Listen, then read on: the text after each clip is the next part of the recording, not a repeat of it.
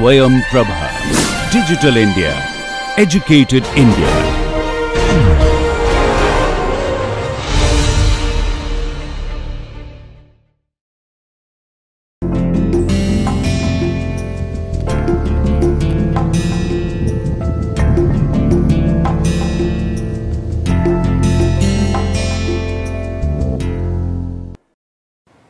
I have already introduced you to the basic structure of the ear and eyes. So, in this lecture what I will try to do is that I will just go do a recap in the form, like initially when I showed you, I just drew all the figures of the hair cells or the rods and the cones. So, in this lecture I will give you the actual picture, like I have collected all these from different journals, and I will give you all the references. Please go through them, and eventually we will be talking about how this hearing prosthesis or the cochlear implants or the camera in front of the eyes are being fit. Okay. So, to start off with, so there will be two classes which I will be taking consecutively. This will be the section of the implants, man machine interface and the implants and all those things. Okay. So, the title of this class is Biology of Hearing and the Cochlear Implant. This is part 1. There will be then eventually we will move on to the vision, and then we will move on to the brain. Okay. So, this is the reference I wish all of you to kind of consult, the Cell Biology of Hearing by Martin Schwendler and Kasher and Muller. This was published in Journal of Cell Biology in the volume 190, part 1. Rather issue 1 from page 9 to 20. Kindly go through this. This is available online. So, this will be a big help to understand. So, this following paper, the Cell Biology of Hearing by Martin Schwendler and Kasher and Muller, which is published in Journal of Cell Biology in the volume 190, issue number 1 in the year 2010. Will be a big aid to understand some of the structures which I have already discussed with you in one of the classes. So, here I want you to go through it. Okay. So, coming back to the structure of the auditory sense organ. Okay. So, if you look at this structure, you will find that this is where what I have already showed you, that the outer ear. Okay. You could see the outer ear out here, and then you see the inner ear. So, the middle ear and all the 3 bones, and here is the inner ear, and I told you that there are hair cells which are present. So, these two micrographs what you see out here underneath, there are 4 pictures out in this picture.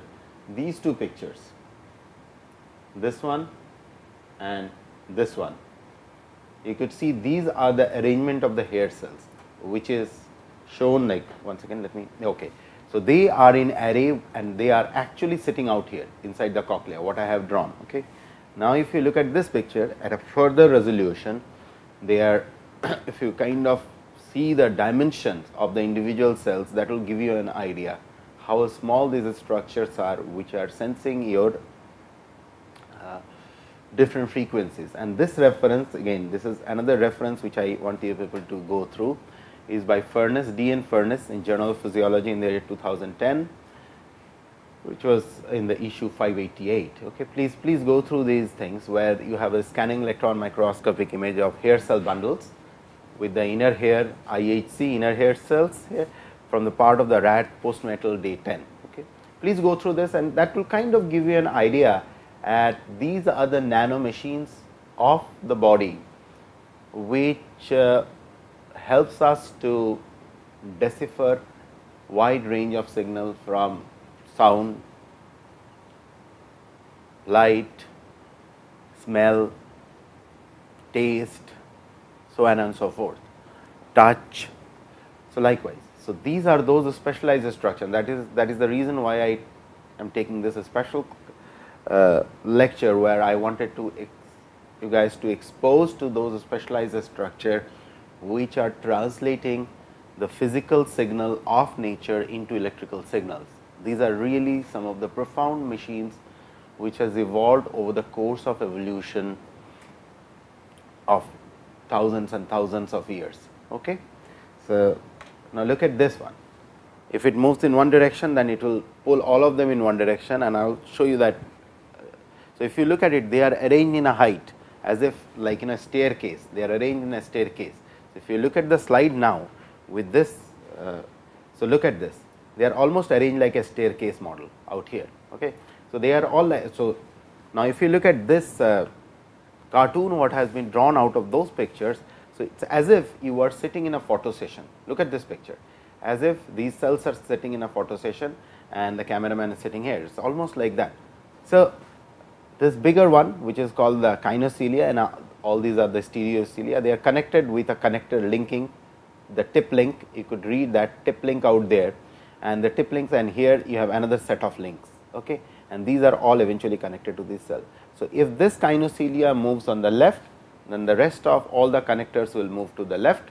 If the kinocelia move to the right, then everything will move to the right, depending on, now if you look at this image, if depending on in which direction they are moving, it decides that what kind of current it is going to conduct, whether it will be inhibitory or excitatory. Okay. So, from here, so this is the molecular architecture.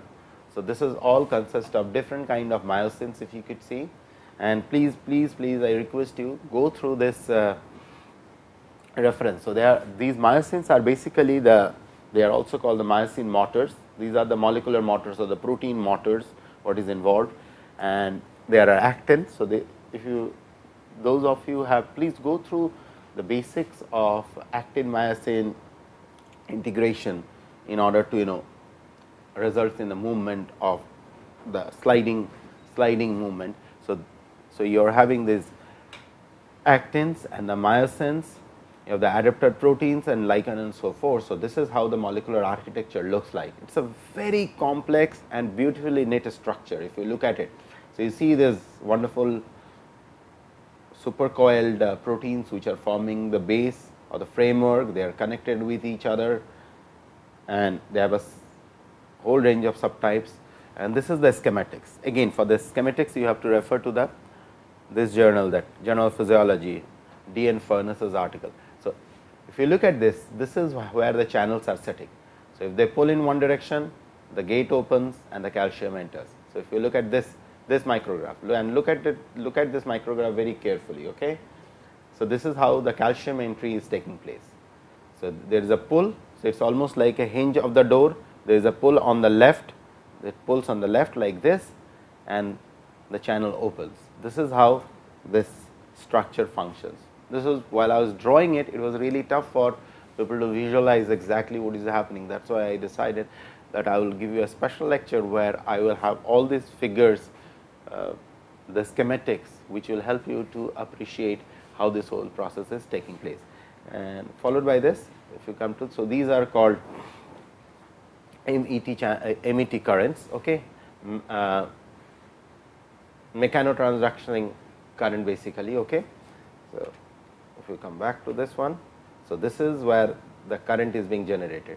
You see this green patch, so that is showing that there is a calcium influx or the calcium current, and this is how you are recording those currents in terms of the nanoamperes. And if you go back to the previous notes, you will see, and these are the different deflections which are taking place. Delta X is showing in terms of the micrometer, the deflections which are taking place, and these are the currents which are generated with respect to the different level of delta X. So, this is the function. So, X axis is showing you the delta X, or which is the deflection, and on the other hand the y axis is plotting the current.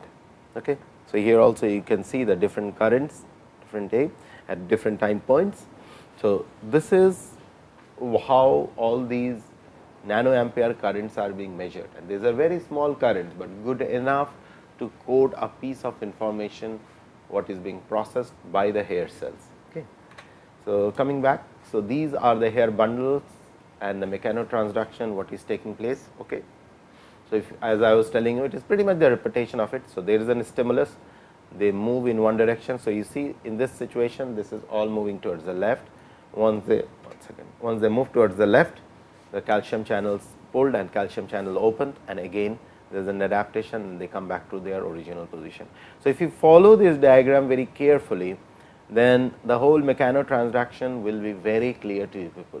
and this is how they are attached. This is believed how they are attached. So, there is a spring, there is a tip density, if you look at it, and this is that spring which is pulling. This pink color spring attached with a partly green color, pink plus green color this thing. So, this is what is pulling. So, if this one moves on the left, so automatically this will make the whole structure move to the left. Okay. From after giving you this overall outline, I will move on to the cochlear implant. So, how the cochlear implant really looks like. As a matter of fact, it was the cochlear implant, as I have mentioned earlier, it was the first one which was the success story of mankind in terms of neural engineering or neural prosthesis. Okay. So, this is how the cochlear implant works. You have a microphone, there is a sound processor, there is a transmitter, and there is a receiver, and from here this signal is fed into the cochlea. In the cochlea there are these are connected, this whole thing is connected to the cochlear nerves, and this cochlear nerves carries the signal to the auditory cortex. So, essentially what you are doing, you are ruling out, say for example, if these cells of yours, these hair cells of yours are all damaged. So, what you do, you fed the direct information, the sound information directly to the cochlear nerves, and the cochlear nerves and take the whole information through the cochlear nucleus to the auditory cortex of the brain, and where it is being processed. So, you are bypassing the whole cochlea, and this is what I wanted to highlight in one of the previous lecture. So, this is how it looks like, the cochlear implant. The auditory system is composed of outer ear, this is the summary of it, and the middle ear, and the comprising the tympanic membrane and auditory ossicles, and the inner ear composed of the snail like cochlea containing sensory hair cells bathed in a fluid. So, this was what we discussed. Okay. These sensory hair cells activate the fiber of the cochlear nerves, which emanate from the spiral ganglion cells and project to the cochlear nucleus of the auditory brain stem. The neural pathway that leads to the higher auditory processing center of the brain, the inferior colliculus, medial geniculate nucleus, and the primary auditory cortex. So, if you go through this, then this will give you an idea about how these signals are being processed. And if you read through here, so what is happening is that a CI consists of the cochlear implant, CI stands for the cochlear implant, consists of an external microphone which collects the sound waves. So, look at it, which collects the sound waves, and so this is what is collecting the sound waves. Okay. And a speech processor which converts the sound waves into electrical impulse. So, here is the speech processor, sound processor. Okay. Then next come which converts the sound wave into electrical impulse, and then transmitted to a receiver implanted under the skin. Here is the receiver which is underneath the skin. Okay. So, after the receiver implant, the receiver sends the electrical impulse to the microelectrode array implanted within the cochlea. So, here within the cochlea, the microelectrode array which are, so all these MEA what we have studied from the beginning. So, this is where they are finding their applications, why the MEA has to be studied in order to understand how this whole cell electrode interfacing is so very important criteria before all these kind of implants will be successful. Okay. Now, coming back to the slide. So, this is where microelectrode array implanted within the cochlea, the electrodes directly stimulate the correct population of auditory nerve, so that electrical signals are propagated to the appropriate tonotopic regions of the cochlear nucleus of the brain stem, and then onto the higher auditory cortex.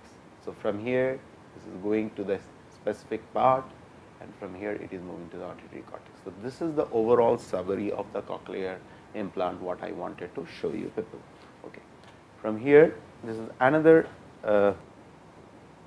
cartoon which is showing the same thing, the microphone, the amplifier, and the sound processor. The sound signal are converted into electrical signal, and then through the cochlea.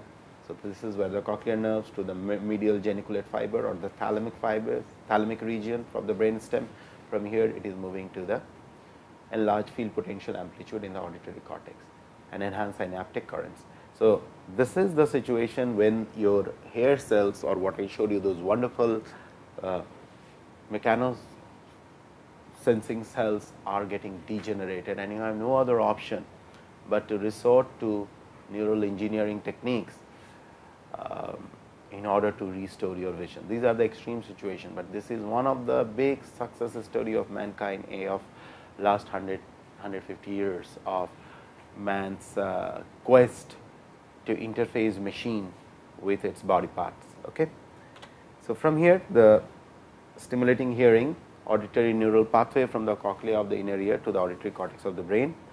So, hearing can be restored in the congenitally deaf kittens. This is where it was done with an electrode that stimulates the auditory nerves in response to environmental sound relayed via microphone and sound processor. It is pretty much the same thing what we just went through. So, electrical discharges of the neuron in the auditory pathway results in a strengthening of intracortical synapses. That was the synapse strengthening. If you look at it, enhanced synaptic currents, this is what it meant. Okay. From the results in a strengthening of the intracortical synapses and an enhancement of the neuronal response to sound. The area of the auditory cortex over which electrically evoked field potential can be registered is enlarged in cat with early implant red and yellow compared to the deaf cat, which is in blue. Okay. So, this is how it looks like. So, here is the blue showing you the deaf cat, the red and yellow are showing in the implanted cat. Okay. So, this is what I wish you people go through bit carefully. From here I move on to the next one, which is the eye or the retinal or visual or retinal prosthesis. So, this is I have already discussed with you people the structure of the eye and give you a part of the idea about how you place the camera in front of the eye. So, here I decided I will show you some of the real time pictures which will help you to appreciate this subject much better as compared to just me drawing out here on the screen. Okay. So, just the same way as we have walked through with the hearing or the ear prosthesis, I will walk you through with some wonderful pictures out here that will help you to understand it better. So, this is the overall, this I have already discussed with people. So, the structure of the eye, the cornea, the lens, and here you have the retina, and here you have the vitreous humor. So, the light travels all the way through, and I have already told you that there could be either a corneal blindness, where basically we say that if somebody has donated eye, basically it is the cornea which is being taken out from an deceased individual and implanted into another individual, and the cochlea has very little blood supply. So, the compatibility of the tissue, biocompatibility or immune reaction is very least. Then comes the blindness of the lens, which is essentially the cataract.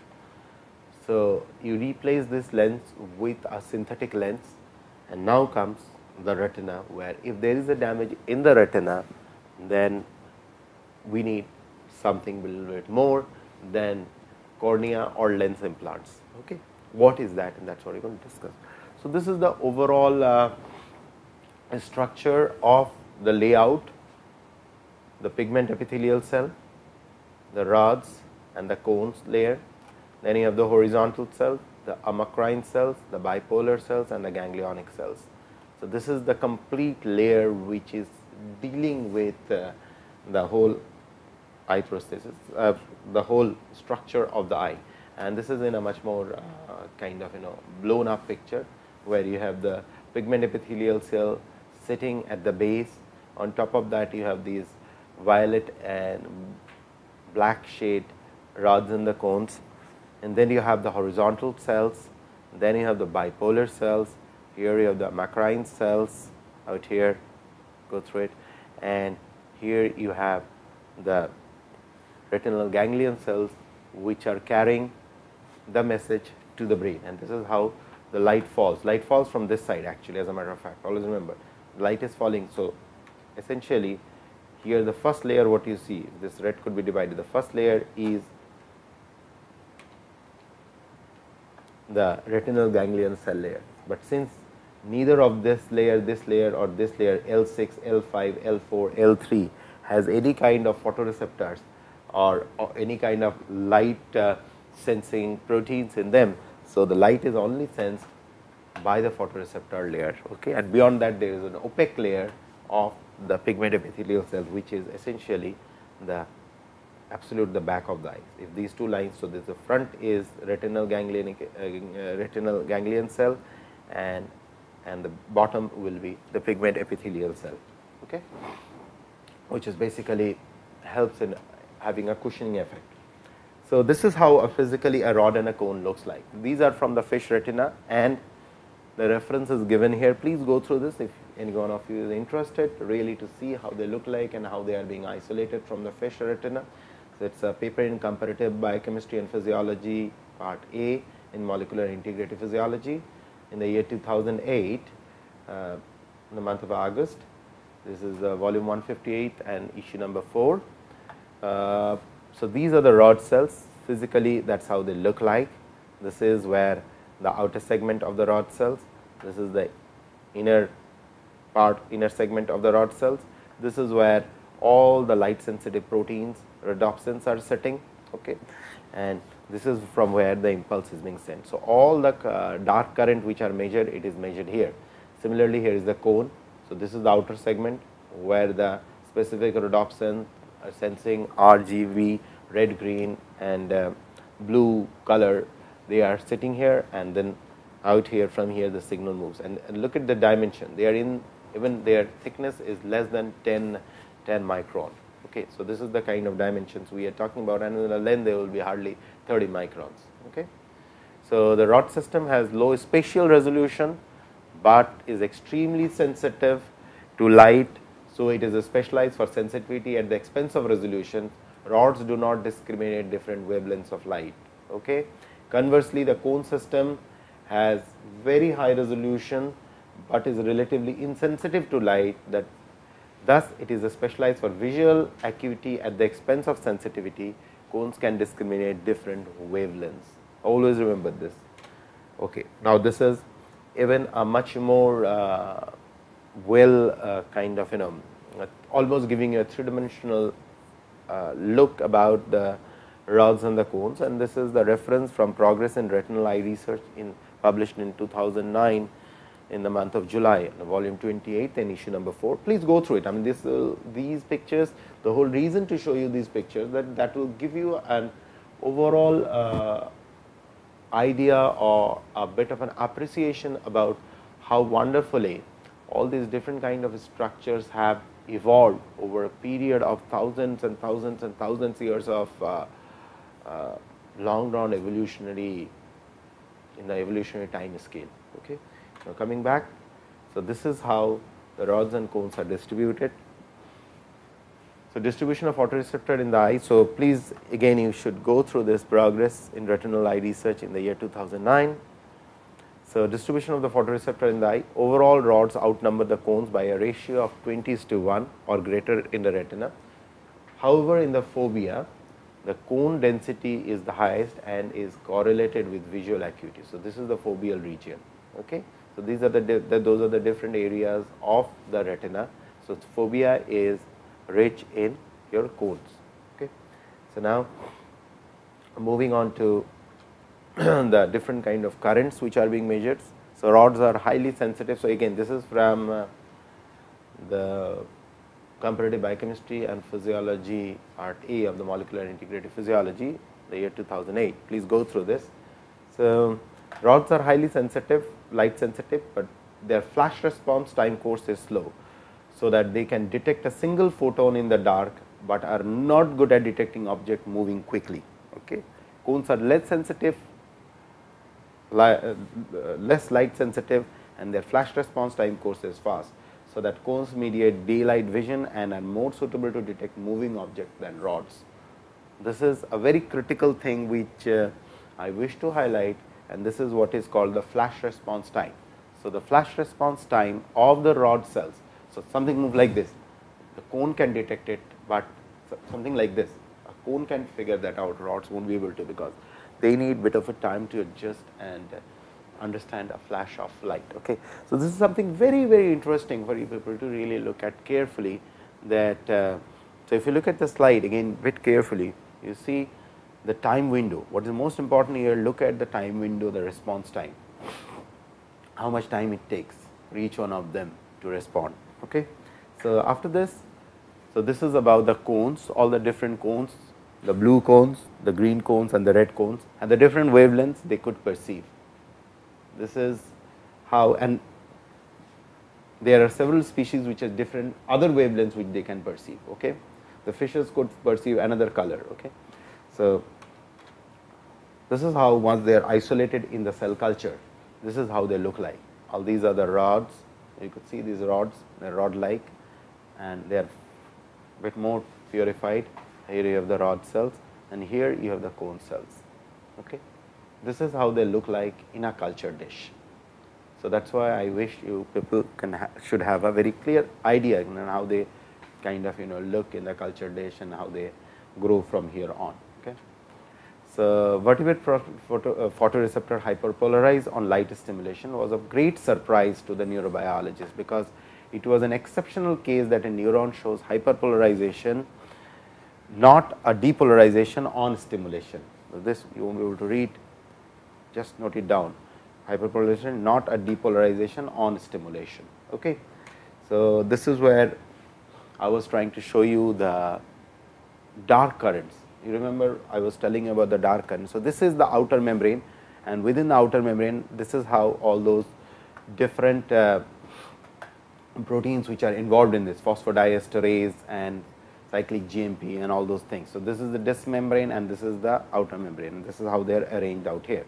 Okay. So, and this is the picture of how the dark current are being measured. So, you have an electrode in the presence of light. In the presence of light, what you see is the minus 70 millivolt out here, and where there is darkness, you see minus 40 millivolt. So, essentially it was that whole concept of dark current what I have introduced you, and what exactly is happening.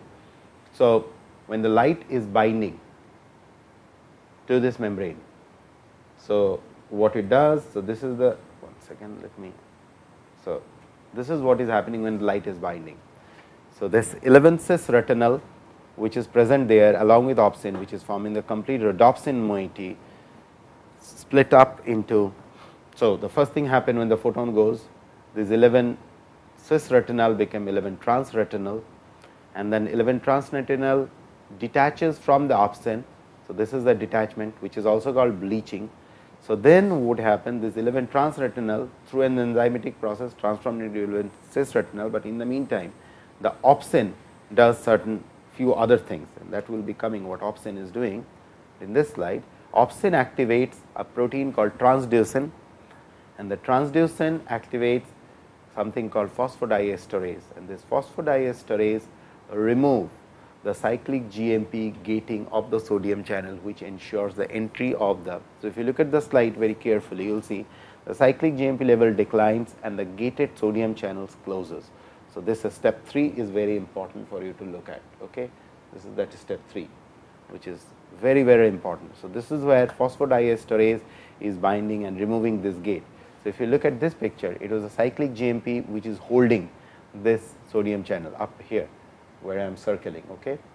So, once the light falls, what happens is this cyclic GMP out here is being removed from that binding site by phosphodiesterase, and the phosphodiesterase removes it, that this channel closes, and once this channel closes, the current flow through the sodium channel stops, and this is how the signal transduction within the eye takes place.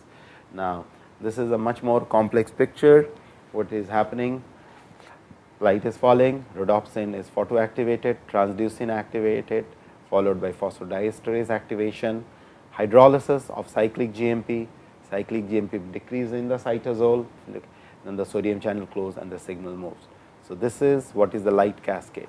The first is this is the basic overall structure of the rod cells, followed by a photoexcitation, what is taking place where 11 cis retinal is transformed into 11 trans retinal, and this leads to the bleaching process, and then comes the what is happening in the rhodopsin moiety, all the arrangement and the rearrangement within it. Okay. Cyclic GMP as transmitter of vision. So, this is another cartoon showing the photoreceptor, and so this is something very interesting which I haven't highlighted previously. The photoreceptor and bipolar cells have no action potential. They do not really shoot action potential. It is only the current which is generated which moves on to the next one. Hyperpolarizing membrane potential generates that current which moves on to depolarize the bipolar cells, okay, and then followed by the ganglion cell where the action potentials are being generated. So, this is how the signals are moving if you follow this very carefully. So, please remember photoreceptor and bipolar cells have no action potentials. Hyperpolarizing the membrane potential, then leading to the depolarization of the bipolar cells, and then at the ganglionic cell layer is all the processing taking place. So, essentially what we meant by that, if you look at this picture, go back. So, all the action potentials are generated in this layer, in this layer at the L6 layer, retinal ganglionic epithelial cell. Okay. Coming back to the, and so this is another picture where we are showing the phosphodiesterase is sitting, which is converting the cyclic GMP into GMP and thereby closing the sodium channels. And if you look through it, this is how the phosphodiesterase is sitting quiet. It is unable to act till there is an activation from the transducin protein, and this is how they are arranged along the membrane. So, these are all G protein coupled systems, and this is the summary of it, the bleaching and the regeneration of the visual pigment, where it is again getting regenerated, and again the 11 cis retinal, which is through an enzymatic process from trans to become cis, and the cis again gets incorporated into the opsin moiety and again gets back to the membrane. Okay. So, now coming to the implant position in the body.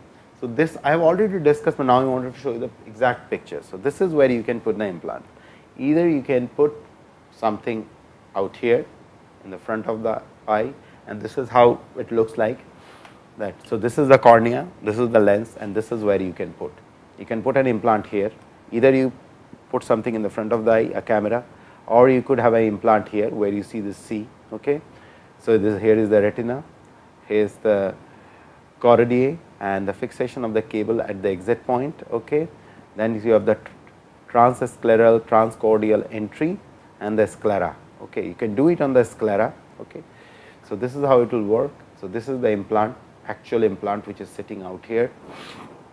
This is where the light is falling, the light sensitive micro photodiodes, then you have the amplifiers which are sitting there, you have the DS electrodes, okay, and from here this signal is being sent all the way to the brain.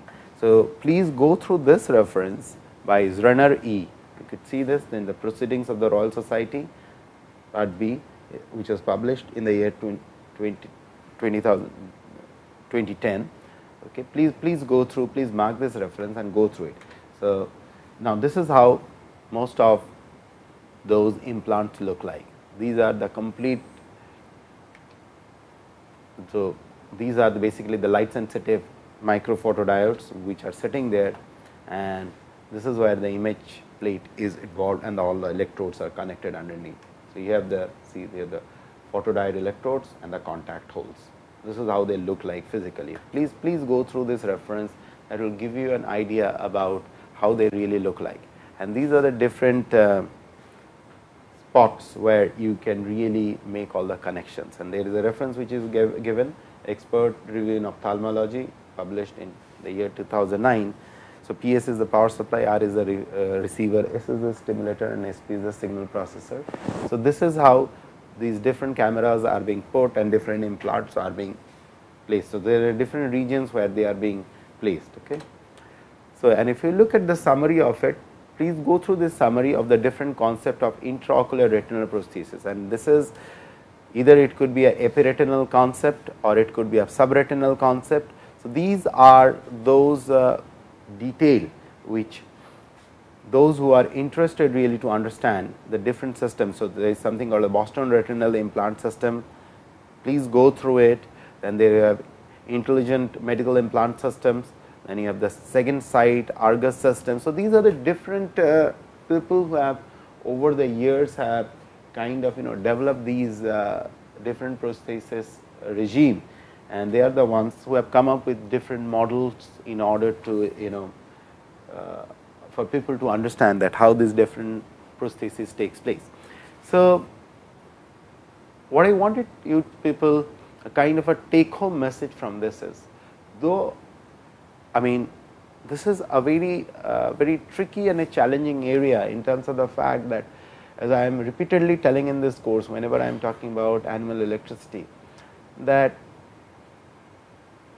how successfully we can implant an electrode without really disturbing the cellular assembly where we are doing the implant. There will be of course some degree of disturbances, but how we could minimize the immune reaction, how we could ensure over the period of longer period of time the electrode fidelity will be maintained. These are some very challenging problems which mankind is going to face for in the years and centuries to come, because this is a long run thing. This is not something like, it is possible. It's how much we can fine tune, how far we could be innovative enough to take it to that level where these becomes a routine thing. So it's a journey, and please go through these references, because after this, once I have done these two prostheses, I will be moving on to about the man machine interface, where people have tried really to implant trained monkeys. I'll be coming to that after this. So I'm closing in on this one. So please go through these references and try to philosophize it in your system, because it is something which you have to think a lot. This is not something, because we know what could be done, but what are the innovative ways. Okay, thanks a lot.